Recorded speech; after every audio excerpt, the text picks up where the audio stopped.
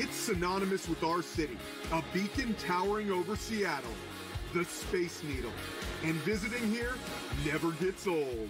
Like, it's a gorgeous view. It's totally inviting with all this glass experiences, and you get to see and experience the cities. Originally built for the 1962 World's Fair, the Space Needle recently underwent a massive $120 million renovation.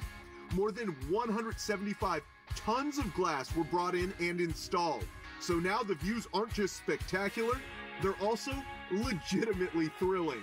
So these glass barriers tilt out 14 degrees, and you go and look out over the city, there's no structure below you, so you get that sense of like, Directly below the outdoor observation deck is another indoor observation deck, home to the world's only revolving glass floor.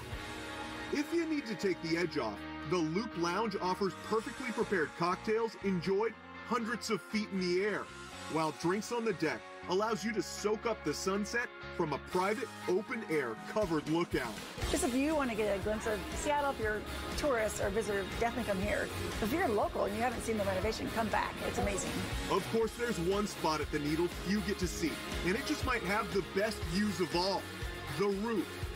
Though it's not open to the public, this is the place where flags are raised to celebrate some of the city's biggest moments. In fact, all the celeb flag raisers since 2020 have signed the inside of this door.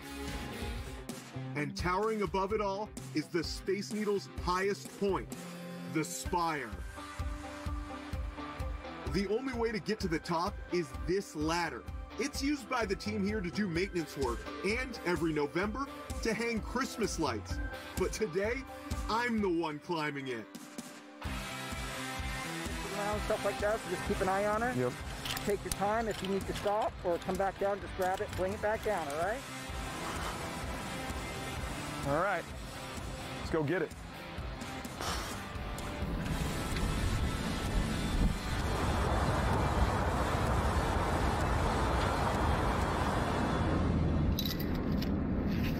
This is unbelievable. This is terrifying, crazy.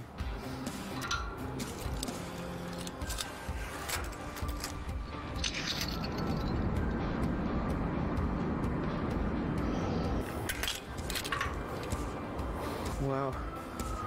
In the clouds. We're in the clouds.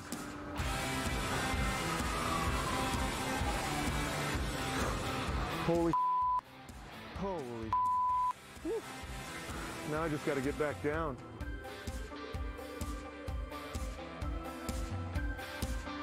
That was one of the craziest, most nerve-wracking things I have done in my entire life. But the view was incredible. Truly, truly a once-in-a-lifetime experience.